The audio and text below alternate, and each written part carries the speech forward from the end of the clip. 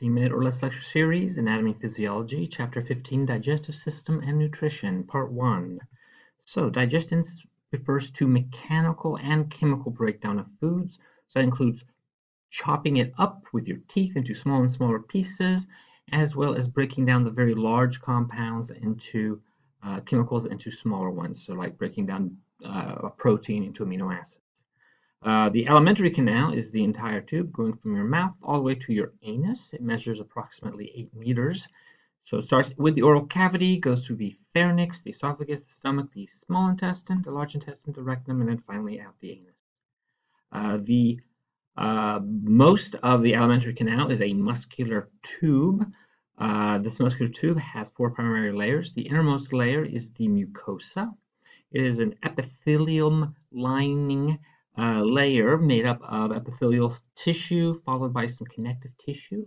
It helps to protect tissues further deep into the alimentary canal, as well as to provide secretion and absorption of various materials. And sometimes it has various folds that project into the lumen or open space. Then you have the submucosal layer. The submucosal layer is primarily connective tissue. It includes a lot of nerves as well as lymph vessels and blood vessels. And it's basically providing nourishment for the organ itself, as well as also nervous system control. Then you have the muscular layer. This is made of 2 layers of smooth muscle tissue, the inner circular fibers and the outer longitudinal fibers. These are helpful because they help to propel the food through the canal. And finally, the outermost layer is the serosa.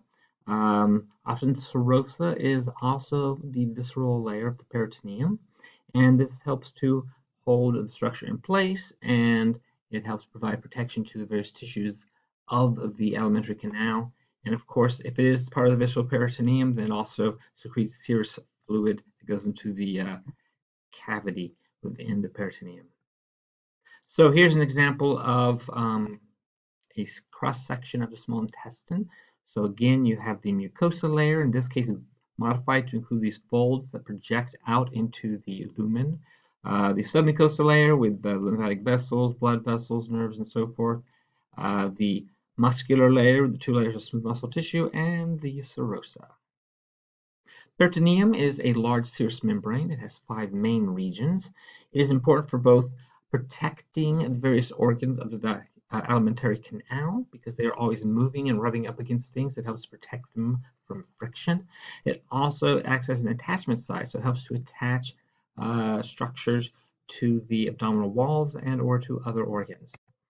There are 2 types of movement that occur in the alimentary canal.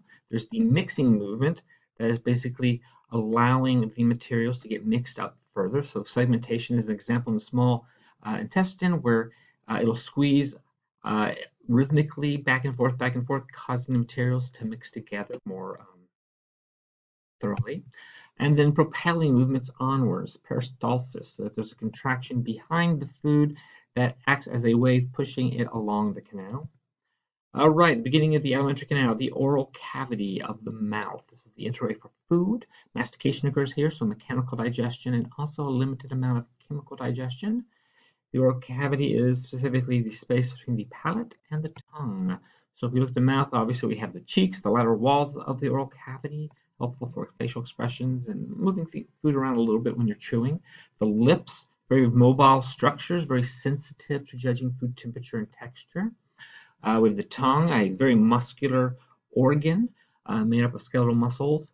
It is covered by a mucous membrane. It has various papillae which allow for taste sensation, gustation, as well as to provide friction so the tongue can move materials around.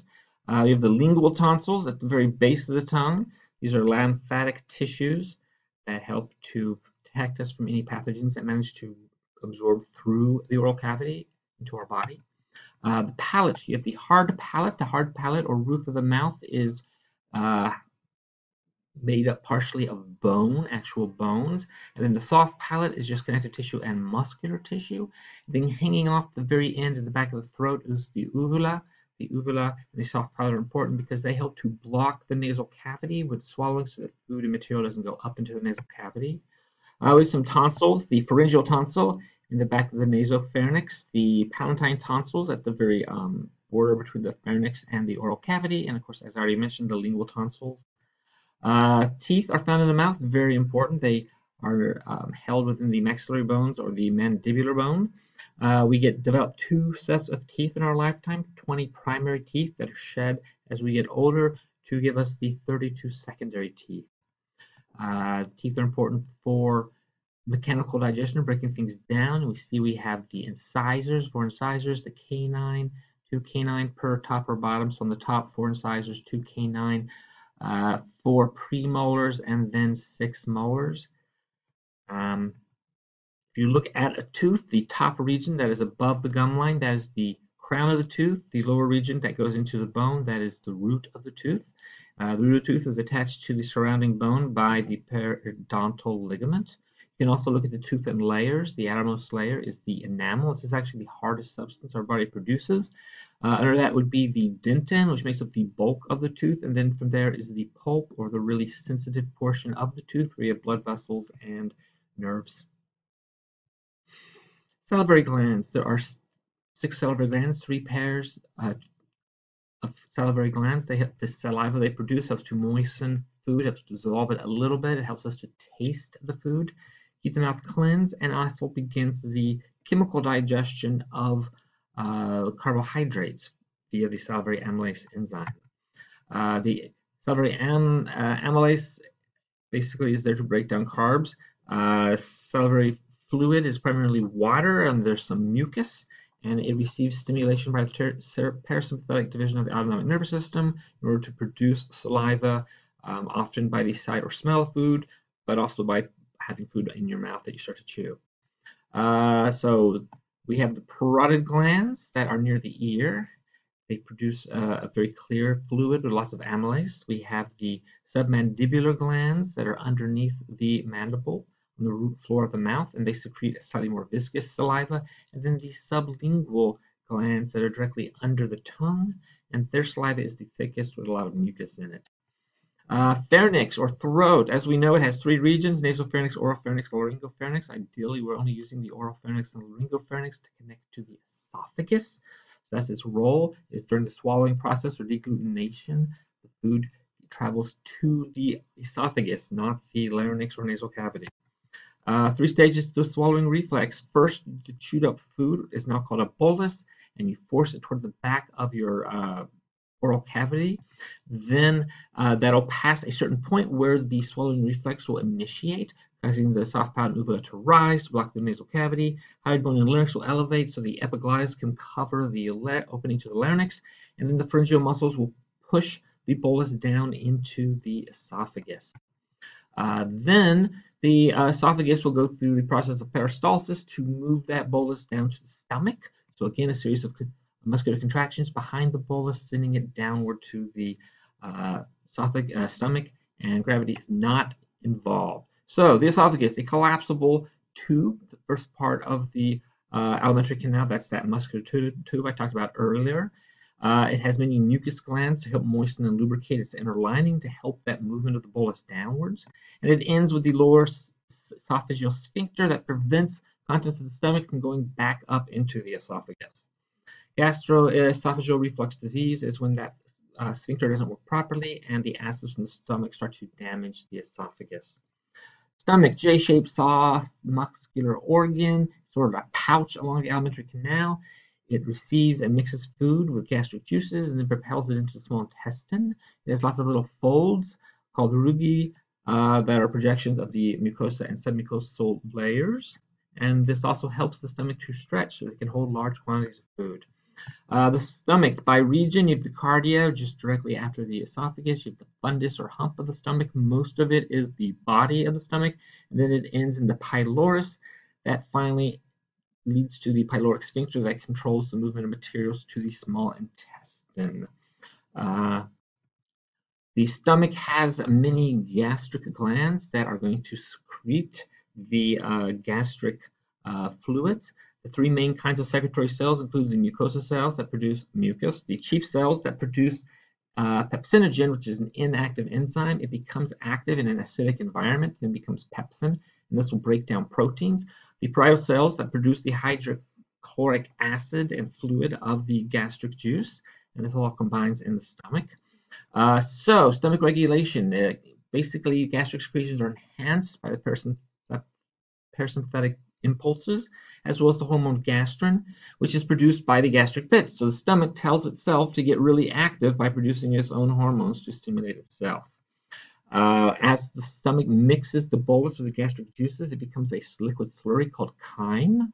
The amount of time stuff remains in the stomach varies. Fats tend to stay in there a lot longer, 3 to 6 hours, while proteins and high carbohydrates will pass more quickly.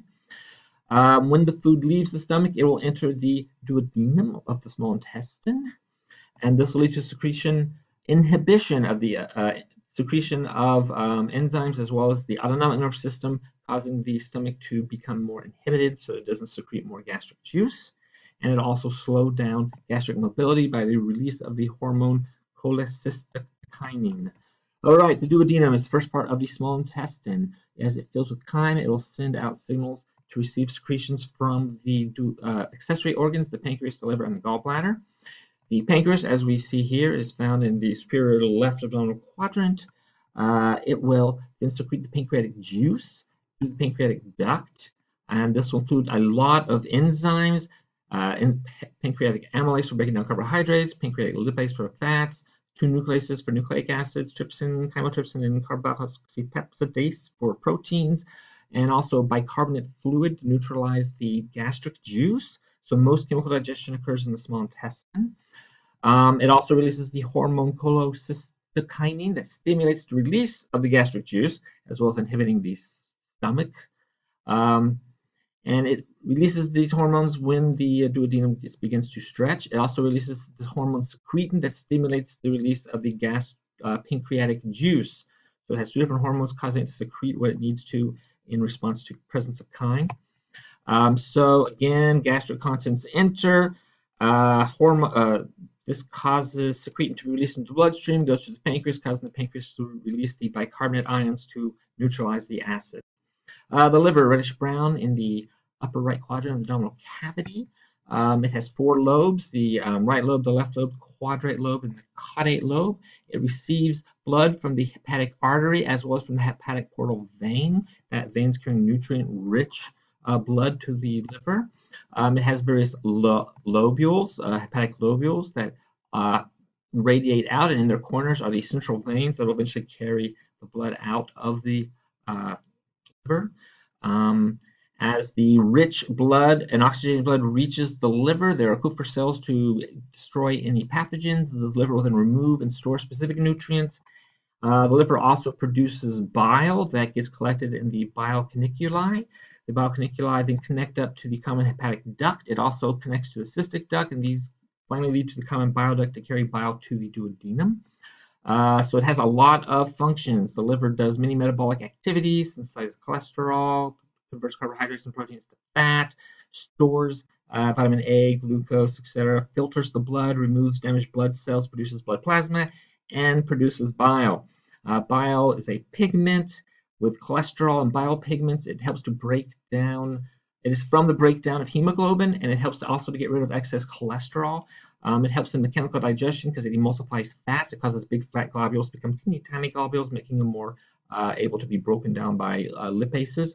The gallbladder stores bile and then releases it when necessary through the cystic duct that then joins up with the common bile duct. The gallbladder is kind of a pearl-shaped organ, and again, the common bile duct will eventually connect to the pancreatic duct as they secrete their substances into the duodenum. The gallbladder is stimulated by the cholecystokinin hormone. So again, the hormone goes into the bloodstream and stimulates the gallbladder to constrict to release its bile. And that's it for this part of the lecture.